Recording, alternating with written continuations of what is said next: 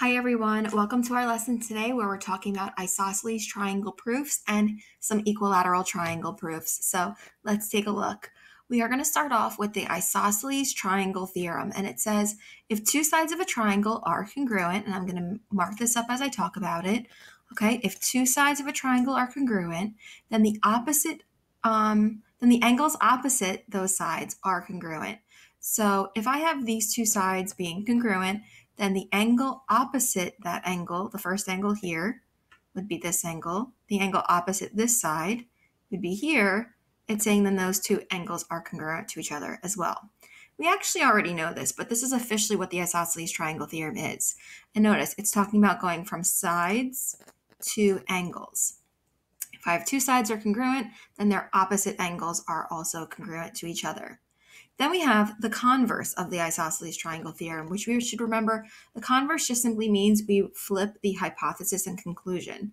So this one says if two angles of a triangle are congruent, then the sides opposite those angles are congruent to each other. So the converse is when we go from angles to sides. Okay, and kind of the way you can put this together is when you first learned about an isosceles triangle, probably back in third grade, you didn't learn about the two angles being congruent first. You always learned about two congruent sides. So that's what the isosceles triangle theorem is, going from sides and then talking about the angles. The converse would be about the angles first. And so those are going to be now reasons we might be able to use in a proof. All right, so let's take a look at this first proof here. It says triangle WXZ is isosceles. XY bisects angle WXZ. So that's the information that we're given. We want to prove that these two smaller triangles are congruent to each other. So we know isosceles is going to clearly mean that we have two sets of sides that are congruent. And we know that if a segment is bisecting an angle, then we're going to have two congruent angles because of the definition of an angle bisector. And I put all of this out there because we already know now from doing so many other proofs that when we see what we're given, we should already be thinking about what kind of next steps that's going to tell us to do. So I would be able to say that, well, okay, since it's isosceles, WX is congruent to ZX, isosceles triangle theorem. And then those two angles are congruent to each other. WXY is congruent to ZXY. Now, I think you probably can see I definitely have a statement missing in this proof. Right now, I only have a set of side and angles that match up. We should know that, hey, these two triangles share XY. So I'm actually going to add that in. Segment XY is congruent to segment XY. Okay, oops, teachers make mistakes too, guys, and I'm not even taking this out of the video because there's no point. And we should hopefully know that that is your reflexive property. So that is technically what statement 4 should be. And then, of course, we're able to say that these two triangles are congruent by side angle side. So, okay, so notice we use the isosceles triangle theorem in this proof. If I say that a triangle is isosceles, we're able to say that the two sides are congruent. Okay, so now the next proof that we're going to take a look at is this one here. So we've got a couple of things already given to us. CD is congruent to CG. We're also given that DE is congruent to GF. And we're trying to prove that side CE, is congruent to side CF. Now, notice that these are the sides, the third side of these two triangles that we are trying to prove are congruent to each other. And if we can prove that these two triangles are congruent to each other, possibly, then maybe we're going to be able to tell more about it. But what we really want to be able to see here is that the big triangle is definitely isosceles. We have two sides that are marked congruent. These two mini triangles so far have the same sets of two sides. So this is interesting. Now, what we can then say is, well, since the big triangle here is isosceles, then my two base angles are congruent. So angle D is congruent to angle G. Because again, this big triangle is isosceles. And so if the sides are congruent, then the opposite angles are congruent. And remember, if you're going from sides to angles, that is your isosceles triangle theorem. Now, notice what I can say about these two little skinny triangles. This skinny triangle up top and this one at the bottom, those two triangles are definitely now congruent to each other, and that's by side angle side. And since these two skinny triangles are congruent to each other, then the remaining side that's not marked up, CE and CF, are congruent because remember, corresponding parts of congruent triangles are congruent. Next one here, we are trying to prove that AB is congruent to CB. So if AB and CB are congruent, we're trying to prove that basically this triangle is isosceles, which is going to happen here. So first we are given that angle 1 is congruent to angle 2.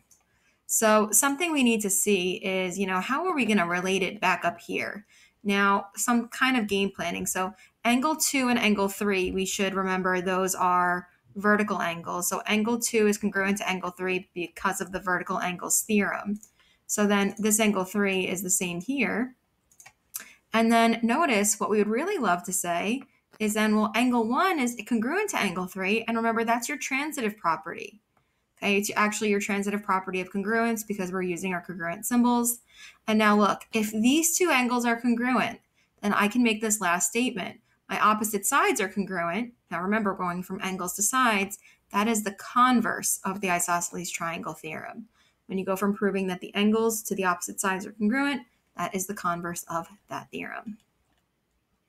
Last proof of this general skill. So here we are given that MO is parallel to NP. So these two segments are congruent. We're given that angle 1 is congruent to angle 2. We want to prove that LN is congruent to LP. So we're trying to prove that the entire left-hand side is congruent to the entire right-hand side. So first of all, what we should notice is there are parallel lines, and we can definitely make a statement about angle 1 and angle 3, angle 2 and angle 4, because remember, those are corresponding angles. So angle 1 is congruent to angle 3, angle 2 is congruent to angle 4, and that's your corresponding angles postulate or theorem.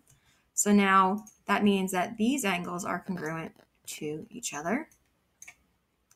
And now look, angle 3 and angle 4 are the angles to side LP. Angle 4 is the opposite angle to side LN, and that's what we're going to want. But before we do that, we want to say, well, hey, angle 3 is definitely congruent to angle 4, and that's on my transitive property. Okay, because notice angle 1 is congruent to angle 2, and so I'm putting angle 3 in and angle 4 in. And then since I'm talking about angles being congruent to their opposite sides being congruent, that is the converse of the isosceles triangle theorem. Now, equilateral triangle proofs. So things we know about equilateral triangles, but we actually use these reasons in our proof. A triangle is equilateral if and only if it is equiangular. So equilateral means congruent sides. Equiangular, okay, that means just equal angles. And each angle of an equilateral triangle measures 60 degrees. So every side is congruent in a triangle. Every angle is congruent to each other. And then by definition, since triangles add up to 180, all the angles must be 60. Like you have no other choice. The sides could be whatever. They could be 3, 3, 3. They could be 5, 5, 5. They could be 8.2, 8.2, 8.2. But the angle measures are always 60. Okay, and we're going to use these reasons in our proofs. Okay, I'm going to enlarge my screen just a bit because I have a blank area here. Okay, so here it says triangle ABC is equilateral and angle 1 is congruent to angle 2. There's actually a few different ways we can attack this proof, so this is just one possible example. So if I know that triangle ABC is equilateral, and notice what I'm going to have to try to prove here. I'm going to try to prove that ADB, this angle here, is congruent to CDB, this angle here. And possibly then, if I want to prove that these two angles are congruent, maybe I want to prove that the top triangle is congruent to the bottom triangle. And so far I've got one pair of angles that match up.